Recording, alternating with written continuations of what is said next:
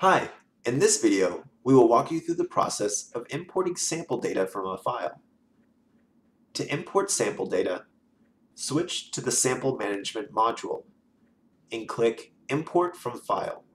In the Import File window, press Upload File. In the Select Files to be Uploaded window, press Browse.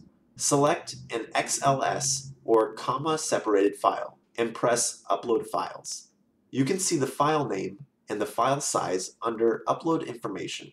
Press Upload Data. Now, map the column headers present in your file with the sample attributes present in the mapping window.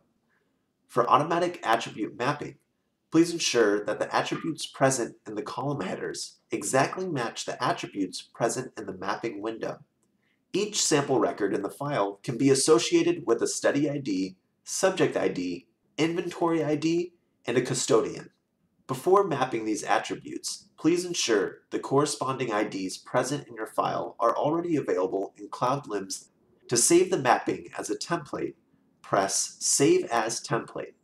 Enter a template name and press Save. Now press Upload Data. The data stored in spreadsheets is seamlessly imported to the product, helping you upload and manage legacy data effortlessly. Thank you for watching. For any suggestions or questions, please email us at support@cloudlims.com or call +1 302 789 0447.